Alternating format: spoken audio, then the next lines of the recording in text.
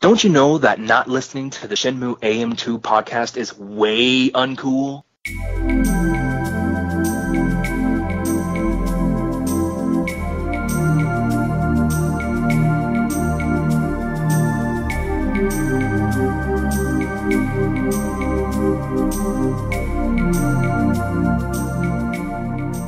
Welcome back to another episode of the Shenmue AM2 podcast. We're your hosts, Andrew and Matt. And we are here to review the Season 1 finale, hopefully not the series finale, of Shenmue The Animation, entitled Shenmue. Shenmue. It's about a whale that needs to be freed from SeaWorld. Mm-hmm. Did they ever free Shenmue from SeaWorld? I think probably just died. Yeah. Downer. Let's talk about anime. This episode has 0 dead whales in it. So, this episode, kind of weird pacing to it, where the intro to the show literally happens almost in the exact middle of the episode. Yeah. But it starts out with Ryo and the gang bursting up a flight of stairs, out the door, and there is, hanging from the helicopter, Cool Z. It's Lan-di-san, hanging from the helicopter with the branded Chiyu-Man helicopter. Yeah, just logo just plastered all over the side of it. Yeah. Hey, we're the bad guys. not so secret anymore. And helicopters are loud too, so like you'd be looking and be like, oh, there's the bad guys. Lan-di's hanging from the helicopter. Ryo stares at him and has a bit of a flashback. So to set the scene on the roof as well. So Joy and Ren are with Ryo. The 2 suits are guarding Yuan Deju. Lan-di's hanging from the helicopter, and Dunyu is holding Wong, dangling him over the building. Ryo has a flashback of his father being killed, and they did this weird zoom in on his eye, and it's almost like it got to the point of like a microscopic blood vessel because it's like this red background. We saw the visions flashing in his eyeball. Literally. What's next here? I haven't noticed the Chiyu-Men logo on the side of the thing. Then he just charges Lan-di, doesn't he? Yes, but the suits say something, and they finish one another's sentences. Oh, yeah. Yeah, they talk to Dunyu, and they're like, this is your chance. This isn't verbatim, but it's like, one of them says, this is your chance, and then the other finishes, to impress Lan-di. Like, those two are really close. Well, they're buddies. They work the same shift. They finish each other's sandwiches. Yes. So Wong's dangling over the thing. And something that does not happen in the game, we have the helicopter descends, Lan-di gets off the ladder. Ryo charges him. His eyes are red. Lan-di's are like not quite white, but like it looked like an almost very, very, very, very, very soft blue. And he takes some swings at Lan-di.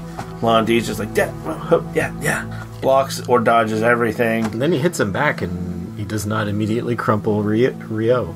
Yeah, Ryo doesn't stand his ground, but like he doesn't get knocked on his ass. Yeah, was very surprising. And Lan-di drops the line. He's like, "It's you, Hazuki boy."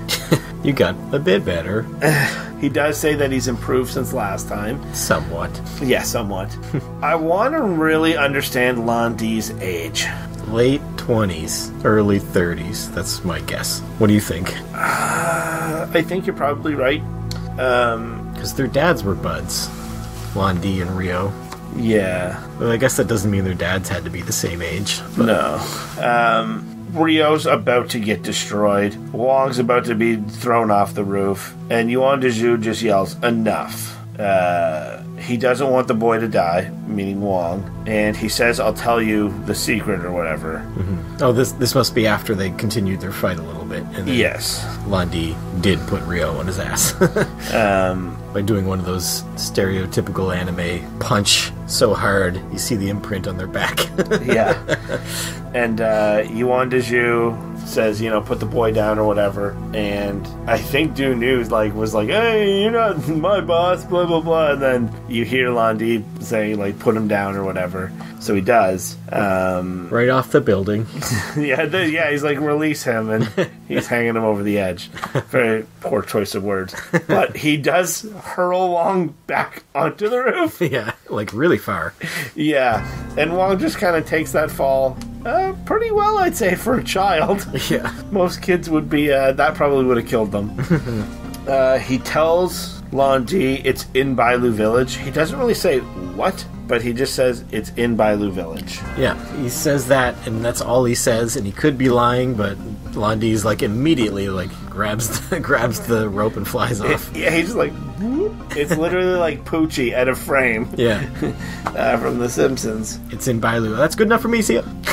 This is where the suits finished each other's sentences. Oh, okay. Was when Dunu was upset that he wasn't going to rule Hong Kong, and they're like, well, you can still show Londi what your stuff is, because he's still dangling from the copter up there. Yeah. So, still gonna watch this pay-per-view. So, Dunu gets ready to sucker punch Rio. Ren sees it coming, hurls Yuan Deju in his wheelchair out of the way. Right off the side of the building. Goes to tackle Rio out of the way. The punch comes from the opposite direction, hits Rio in the back, and then sends him and Ren, who was just coming from the opposite direction, back flying from the direction that Ren came from. Was Ren successful? No, Ren he probably made the situation worse. Yeah, that was the way that was blocked out action-wise. I didn't understand completely what had happened. But. Yeah, it was kind of a weird setup. Rio has a moment where he realizes he has to take on Dunu, and he punches him square in like the forehead. And Dunu just laughs it off, and then punches Rio, and then literally stomps his head. Yeah. Like it's a watermelon or something. He punches Rio, grabs his head, and slams it on the ground, and then stomps on it. He's trying to curb stomp Rio. Jeez. Then Rio, while his head is being stomped, has a flashback to anyone that said anything to him in this show. Yeah. Anyone of any importance. Scanning for inspiration. Yeah. It's, I think it's all four Wood people, Joy, the guy that works at the tea shop. And probably his father saying he sucks. Yeah. Always his father saying he sucks. But Rio, punches him in the ankle and then does the move into his ribs, which I don't know if QTE move. I don't know if you've learned that in the show that we've seen. I don't think he learned that move, but I can't remember. Yeah, I guess that one was already in his arsenal. Maybe. There's a scene too where Joy looks impressed afterwards that Rio handled all this, and then Ren's in the background and just kind of looks at her and gives her a little smirk, like he's kind of jealous almost. It cuts back to Ren's hideout, and it's Ren, Rio, Wong, Joy, Yuan Deju, and then the guy with the fucked up face. Yeah, what's his name? Zhang? Is that it? I think so. They refer to him as something else in this, though. Right. They're all there. They talk about...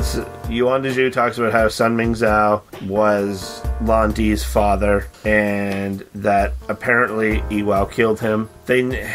So we always suspected this was the story, but was it ever explicitly said in these terms in the games? I can't remember because it's been so long since I played through the game, and I do need to play through them again.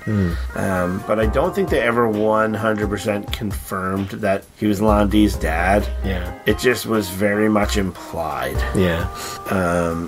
But they talk about the treasure as well, because that's why the mirrors were created. And the minute treasure's mentioned, Ren gets a big boner, and he's like, I told you I have an eye for this. So was treasure must have been mentioned in the games too, but I thought it was more about gaining supernatural powers. I thought that's what was mentioned. And I think they're retconning that maybe a little bit, because there was no floating sword in this. Spoilers: there's no floating sword. And then Rio realizes he needs to go to Guilin, and his eyes change color, and then we get the intro 12 minutes into this episode. Yeah, pretty much almost halfway. And This I'm saying with 100% seriousness. I can confirm, if there is season 2, it's going to have a new intro video because Nozomi is not going to be in the second season. I think it'll have the same intro. There's no way it can possibly have the same intro. How? Yeah. How? Yeah, probably not. Hopefully not. There's the intro is like entirely like the first, I don't know, half of it is just Nozomi stuff. It's yeah. And there's no way they have the same the intro. end credits is all Nozomi. So we get the intro, and then it cuts to we're still in Kowloon. Rio's walking away with his backpack. Wong and Joy chase him like, oh, so you're going to Guilin, which is kind of weird because they were just there when he said he was going to Guilin. They say goodbye to him. He then shows up at Manmo Temple. He says goodbye to Fang Mei and Han Hui, aka Master Mo. And then he goes inside to talk to Zhuing to say goodbye to her. And Zhuing says, you're going after Lan Di. And Rio replies, I'm going after the truth. Mm-hmm. So it's kind of... Semantics. But he gives the opposite answers to what I think she was expecting him to say. And then it looks like she's going to walk over and give him a hug. You think? And she gives him the half of the yin-yang sign that her brother gave to her, which obviously that's going to show up at some point in the future. And yeah, he'll meet her brother and he'll see that little knick-knack. I think that piece is going to be like... Excuse me. That was mid-sentence. Narcolepsy. I think it's going to be like on a necklace on Lan Di or something, the other half. You think? Yeah. You think Lan Di is her brother? I think so. But Lan Di has a father, and they were orphans, weren't they? But maybe Lan Di went and found his father or something. He went to find the truth. I don't know. I think her brother is another member of the Chiyu Men. I don't know. We'll see. We'll see. He walks by the tea shop as he's leaving Kowloon, where we see Guizhang,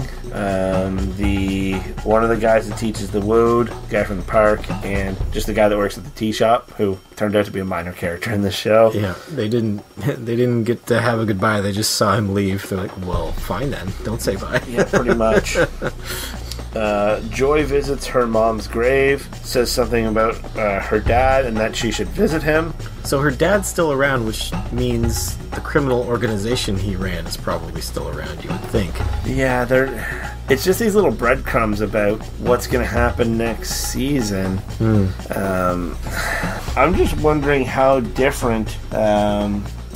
assuming this gets to season 2, I'm wondering how different Shenmue 3 storyline is going to be. I bet it's going to be all kinds of different. Even though Shenmue 3 just came out. I bet there's a lot of stuff they wanted to include in Shenmue 3 that they didn't. So do you think it'll just be the same storyline but more robust? Probably. Okay, that's kind of where I'm leaning as well. It cuts to Ren going to talk to Coolsey, who's the leader of the G-Men, and Sam and Larry, and they're having a conversation, and they look over, and... Wong is, he's running a, lucky hit stand. That's what he should have been doing. But Wong's smart, because you know what Wong knows? What? There's always money in the banana stand. That's right. Do you know what I'm talking about? I do. Okay. If anyone knows what we're talking about right here, there's always money in the banana stand. So Wong's selling bananas. Matt immediately is like, this should be a lucky hit stand. I'm like, what are they doing? Yeah, like, in my mind, I'm like, yep, yes. That is a 1,000,000% right. Then... I guess maybe they wanted to show that he turned over a new leaf, and Lucky hit is sort of gambling, so yeah, it would still seem like he was doing shady stuff. Yes, that's fair. Ren says Guilin sounds like a good time, and then... Does it though? Nothing happens there. Walking through some mountains. It's just full of country bumpkins. Yeah. They don't got no arcades. Do you know what does sound good, though? What? The ferry that Rio takes to Guilin. Mm-hmm. It's not chugging along. It sounds like it's about to die like the one in the game. Yeah, they sped through this whole portion. Did they ever? I blinked and we're in the caves. Wow. We thought parts of Shenmue 1 went by fast. Holy shit. They just strapped a friggin' jet engine to this part of the story and boom. So we skipped him getting off the boat and walking for a little bit, and we skipped them after they saved the goat together, skipped their walk to the village. He just wakes up in the village. So, but some, important bonding and character development happened during that walk, so I hope they, just move that somewhere else, I guess, but hopefully they don't lose it. Yeah, we essentially went from Rio on the boat, and it literally jump cut to him sitting in the rain on the riverbank. Has a flashback about someone in the town telling him that he needed to walk through the mountains of Guilin to get where he was going. And then you just see Shenhua dive in after this goat, and he's just like, seriously? He has a sarcastic inner monologue, tells her, like, let go of the goat. That was the subtitle, at least. In Japanese, just went, what? He tells her to get rid of the goat. She says the goat's not going to make it if she lets go, blah, blah, blah. He grabs the thing. The goat gets out of the river. Then she's like lying on a rock, and Rio gets out and just like lays on top of her, just drapes his arm over, gets a little familiar. And then he wakes up in her bed. She took that as a sign. She roofied him. Shenhua had her way with Rio Hazuki. Yep. So he wakes up and he's like, where am I? She's like, you're in Guilin. And he's like, huh. That was easy. He hit one of those Staples buttons. That was easy. This literally eliminates a day and a half of walking. Yeah. They don't sleep. Did she drag him? She strapped him to the tiny goat, and pulled him along. I don't know, but man, this went fast. So he wakes up, he's looking around the house, sees the blueprints, for lack of a better term, for the mirror, realizes what it is. He also had the lacking dream before he wakes up. He just has a dream of everyone telling him what he's lacking. He wakes up, they go outside too. He sees the tree, and he's like, what? And he's like, literally sees his dad standing beside the tree. And he's like, this tree, and she explains that it's a Shenmue tree, and the tree is like family. We get a couple little flashbacks of her like in a bassinet, then on the swing as a child, da-da-da-da. There's no, in the game, isn't there like flashbacks to like ancient China or something? Or isn't it implied that she's like the reincarnation of like an ancient Chinese princess or something? In the game it is, yes. Yeah. I can't remember when that happens though. But in the photo of his dad and Sun Ming, there are Shenmue trees, but it's not this tree.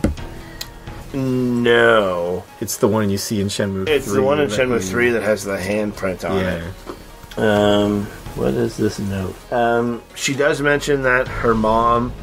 Rio asks if she lives there by herself after he wakes up in her bed. And she's like, nah, I live with my dad. My mom's gone. They never say that her mom's dead, do they? Yeah, I guess I don't think they say in the game or in this. What is that word? Terrible... D-O-P-U-T-E-S? I don't know. I don't know what that is. What did I write? I cannot even read what I wrote here. Sorry. Rio wants to go to the cave, and there's no walk to the cave. It literally is like a fast forward graphic. We're there. She realizes she has a conversation that something's not right when the door's ajar or whatever. Yeah, well, you haven't fed your father in days. Yeah. Of course something's not right. She just goes in, there's just a skeleton and an empty picnic basket. Picnic basket. So there's a letter. Her father stating his purpose is fulfilled. So we never find out what that means in the game or here. Like, did he just go, like, drown himself in a pool? Like, what did he do? He gets captured. That's the whole point of Shenmue 3. You try to save her father. Oh, right, yeah. Okay. But how did he know what was happening? Like, he knew Rio was on his way. Yeah, Like, we don't really know how he knows that the prophecy is in motion. Well, is it like, did Master Chen let him know? Maybe, or Landi showed up and kidnapped him, and he's just like, can I write a note to my daughter? Yeah, like, he knows that he knew that he was coming. But there's never any explanation as to why the carvings. Why the giant carvings? Yeah, my life's work is complete. These giant carvings that serve no purpose. Like, do you need to go back there to, like, if you have both mirrors, is that where you can use them to summon this power? Possibly. Is that the spot? But if this prophecy of having these mirrors goes back ages, there must have been another spot to use them. Because this hadn't been built yet. Yeah. And if they're exact replicas, and you just need to put the mirrors together, can you, like, knock those giant mirrors off the wall and put them together and get the power? I'm guessing you need to do something with, like, the beam of light into, like, those gems in the center of them or something. Maybe. There's more mirrors. So many mysteries. We better get a season 2. Yeah, he calls it the trial of proof. Which just is... Her journey... Is he talking about the beginning of her journey, or is he just talking about literally, like, getting those fires lit? Is that the trial of proof? No, I think it's her journey. I think he's referring to her journey. That she's reciting the prophecy. As I knew she would. Something that happened in this episode that really bothers me, and people are guilty of it on YouTube all the time. This was the most important part of this episode, and the credits are rolling over top of it, and I absolutely hate that. You see it all the time on, like, Watch Mojo on YouTube when they get to whatever the number one thing is, and they already have the end graphic of, like, with links to other videos on it, and it's like minimized into a little window. Yeah. Don't fucking do that. God damn it. Well, I mean, they would have had to cut out even more if they didn't double up.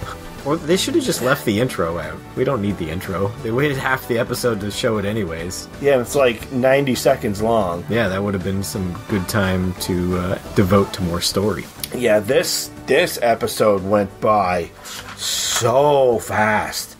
Like, this... Yeah, it's... Not a huge fan of this episode overall. What I did enjoy was the little tidbits of new stuff. Yeah, the new information. I think this, story-wise, might have been the most valuable episode, but... Did you enjoy that Rio got to fight Londi a little bit? I did. It makes me wonder what the fight's going to look like in Shenmue 3, or if there even is going to be a Shenmue 3 fight in Season 2, if there's going to be a Season 2, knock on wood. But yeah, this episode fucking flew by. Yeah. Flew by. And if they didn't, like, they took time to put in new stuff, but there's so much that got cut. Yeah, so this season's over. I guess Yu Suzuki and his crew there, they know what is important to the overall story, so I guess I'm sure they're making the correct cuts, but... Yeah, and overall, they made Shenmue The Animation. There's a lot of... like, without a lot of Shenmue stuff, if you know what I mean. Like, no lucky hit, no tomato convenience, no looking for sailors, no constant inquisition of stuff, like, no arcade games, other than, like, the arcade existed, but, like, all of that... You missed out on learning a lot of moves, I think. Yeah, it was more learning, not necessarily the martial arts side of it, it was more, like, learning the mental aspect of it, but the game is definitely about both of them, and putting in the time to practice, like, it's literally, as a player, the mental of, like, alright, I'm going to go to the park and I'm going to devote my time in the game to Rio's time to, you know, make these, like, grow my move base, or what, I can't even string this together a sentence here, grow my moveset, but so much of the Shenmue feel of this is gone. On the plus side, I really enjoyed the fights were well choreographed, I think, and well animated, and the performances were good on the voice actors in the Japanese version, at least. Yeah, we haven't listened to the English one. I may go back and watch the English one. Where can you do that? Someone sent us a link to it, but I don't think the email came through properly, so I may have to email them back. But I know my cousin Brian has it off Pirate Bay. No. I yelled at him for that too, to support this project. Nice. So if you are looking for ways to support this, if you cancel your Crunchyroll subscription, there's an option for like feedback. Say you're canceling it, but you will, re-up when Shenmue 2 or Shenmue Season 2 comes out. And the tweetathon now is going to be Let's Get Shenmue 4, but also something about, I can't remember the hashtag that the dojo came up with for Season 2 of Shenmue The Animation as well. So, like, overall, what'd you think of it? I really enjoyed it. They got a lot of my favorite parts in it, and some of them were left out. And I agree with you about the feel of it. It didn't feel like Shenmue a lot of the time, but some of that was still there. I don't know. The story kind of feels like it treads water in the middle a little bit, where he's like learning martial arts principles from people, and it's just a bunch of lessons, I guess. And I don't know, that's probably the slowest part, is the 4 voodoo and all that. But yeah, I kind of wish they sped through some of that more and devoted more time to Kowloon, maybe. Yeah, I feel the same way. Overall, I really enjoyed it. I was always, because we know where the story's supposed to go, it's like watching a movie or a TV show and you know what's going to happen, like you've read a spoiler or something, you're just, how is it going to get there? That's kind of how I felt with this. I really enjoyed the little new things, because we haven't really gotten new story for the original part ever. Once Shenmue 2 was released, that was it. We got some new story in Shenmue 3, but there's just little tidbits of breadcrumbs dropped throughout this that hopefully will lead to new places in Season 2 of this show. If someone were to go play, say, Matt, I'm going to play Shenmue 3 tomorrow. If you had to choose, would you recommend them play 1 and 2 before Shenmue 3, or watch this?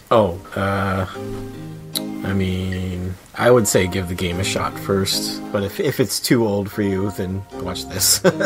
I would say the same thing. I would tell them to give the games a shot first, and if you find the pacing of the games not great, then hop in. It's not even just the pacing. I think a lot of people have trouble with the controls nowadays. And the footsteps aren't right. That's my biggest critique of the show, would be the pacing.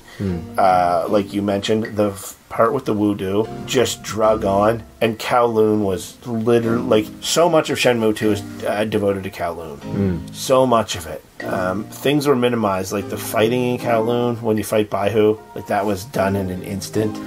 And that's my favorite fight of the game. I wanted to see Chunyan in the pit where she knocks the guy into it. Yeah. There's a lot cut, but in order to get this into 13 episodes, cuts were necessary. It's never going to be perfect. For something we have so much nostalgia for, it's never gonna be perfect. But overall, I really enjoyed it. It was a good effort, and it was entertaining, I thought. Which is better, Shenmue The Animation or Season 3 of Twin Peaks? Shenmue The Animation. What would you give it out of 10? I'd give it an 8.5. 8.5? I was going to say 7.6. Oh, yeah. I think your 8.5 is generous.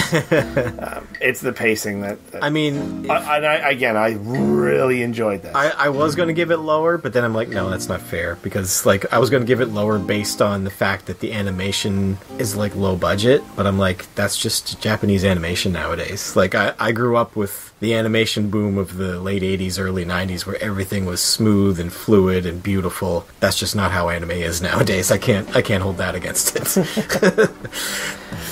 So please tell us your thoughts. Leave your comments in the comments. Like, share, subscribe, do all that good stuff for us. Shenmue AM2 Pod on Twitter, Shenmue AM2 Podcast at gmail.com. We're on Facebook with a page and a group. We're on the dojo.